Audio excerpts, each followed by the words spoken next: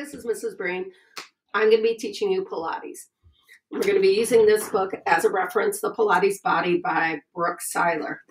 What is Pilates? Pilates started 90 years ago, was originated by Joseph Pilates. He's a sickly child and he ended up making this moves to make him healthier, and it's continued on till now.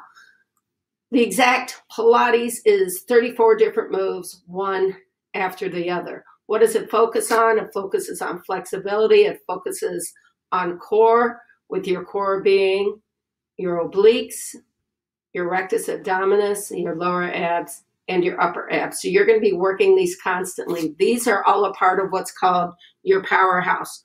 From here to here, if I refer to the powerhouse, that's what we're talking about.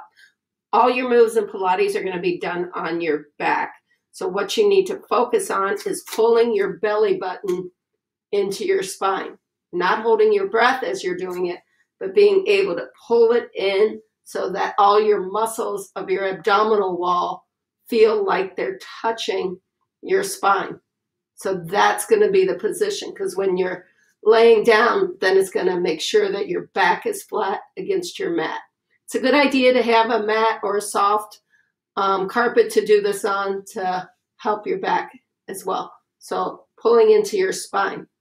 By pulling into your spine, you get a deeper stretch when you're doing the moves, and I will remind you of that when we are doing it.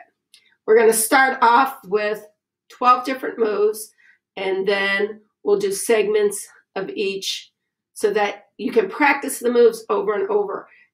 It's not a lot of repetitions for Pilates. It's like 5 for each move. So you want to really focus on the exactness of doing the move. And hopefully at the end, then you'll have developed excellent abs and a lot of flexibility.